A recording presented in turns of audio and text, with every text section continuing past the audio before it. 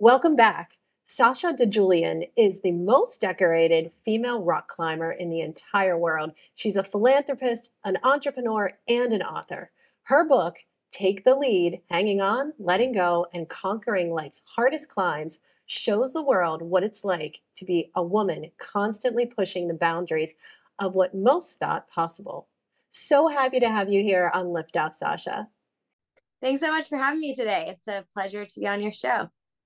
Now, Sasha, you started rock climbing at 6 years old. That sounds kind of insane to me. How the heck does one start rock climbing so young?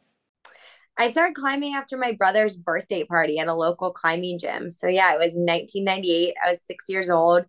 I really loved going up on the wall. I joined the local junior team, which was just a kind of ragtag team that met Wednesdays and Saturday mornings at the climbing gym. And then when I was 7, I walked into the gym for junior team practice. There was a competition being held. That's how I literally stumbled upon the world of competition climbing. And then from there, the rest is kind of an accelerated history of a lot of competitions, early success in the junior category, to then competing for the adult US team by the time I was 16 and winning the world championships at 18, and so on, to transitioning more to outdoor climbing and doing big free ascents around the world to what I do now. Now, Sasha, how are you working to inspire the next generation of climbers? Sure. I've really had this privilege of a platform through my career in climbing. And now I stand on the board of the Women's Sports Foundation as well as Ascend Athletics.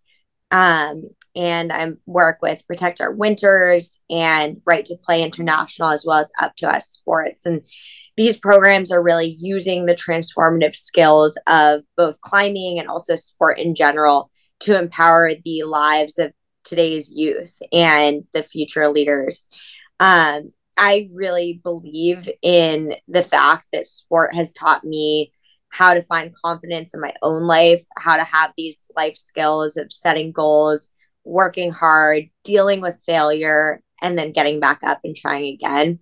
And so through working with these different nonprofits, it brings me a lot of purpose, because I think that it's one thing, for us as athletes to have these platforms of an audience, but when you have that platform, what really makes me feel like I have a purpose is by using it to push forward things that I believe in. And that includes, youth participation in sport and also access in general to sports and taking care of our environment. I know our viewers want to know, what are the key takeaways from your book when it comes to leading and being in the spotlight? The book really centers around finding your passion, figuring out how to make that passion something that you can pursue in your life, owning who you are, and crafting your own voice. And so I hope that the people, whoever's listening, who reads my book, really gets a sense of empowerment and a sense of, I can do this if I just try. And then there's obvious points of failure. There's ups and downs and how to get through those tough times as well. Well, Sasha, it was truly a pleasure having you on, and I'm a little less afraid of heights now, thanks to you. Thank you so much for having me. And that is it today here on Liftoff. Robert, you rocked it. Get it? Oh, I'm joking. I'm so excited. I've been waiting the whole episode for that. It was such a pleasure having you on. But tell us, what's next?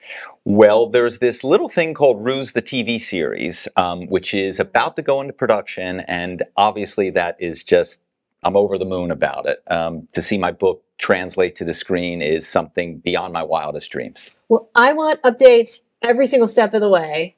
Well, how about if we get you a part, right? We'll have you be like, secret spy number 2. I want to be secret spy number 1. That's me. Oh, darn it. Can I be secret spy girl number 1? Yes. Okay, done.